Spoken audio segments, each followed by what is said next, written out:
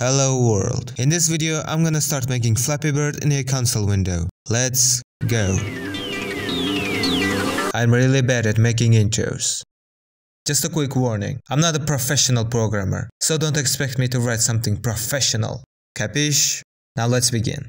Okay, first of all, let's create a new solution. Flappy Bird? Nah. Flappy Gangsta.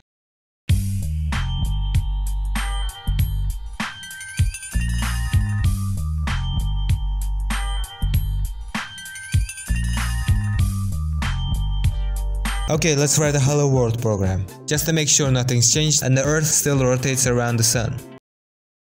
It does. Cool. Now we just need to change the window size. I'm gonna change it to 180 by 320. I think it's not working. The reason is this. This is my screen, and this is the console window. Okay, you see this rectangle? We need to make it smaller. So after some googling, I came up with this. Let's test it.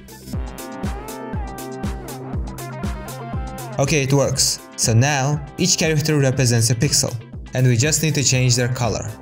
The standard Windows console allows us to use 16 colors, but we can use more than that. Just watch. Each character in a console window has a background and foreground color. If we use this character, we can mix two colors to make a brand new color. There are 256 different combinations. But we all know that A plus B equals B plus A. And this leads us to 136 unique colors. We're also gonna use one additional color to represent transparency. Understood? Okay, let's actually draw something. I'm gonna do it manually, cause I don't have time to write a program for that. So, time lapse.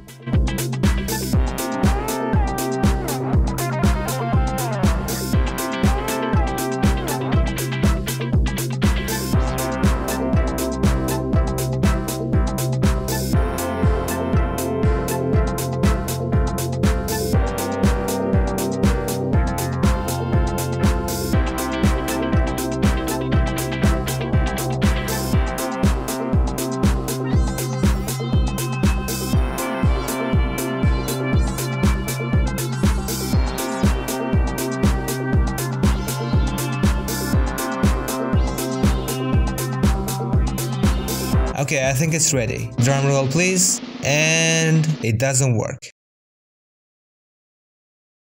Okay, now it should work.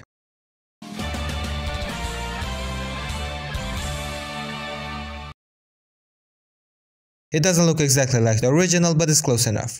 Okay, that's it for this video. Don't forget to subscribe, like, blah blah blah. Penguin.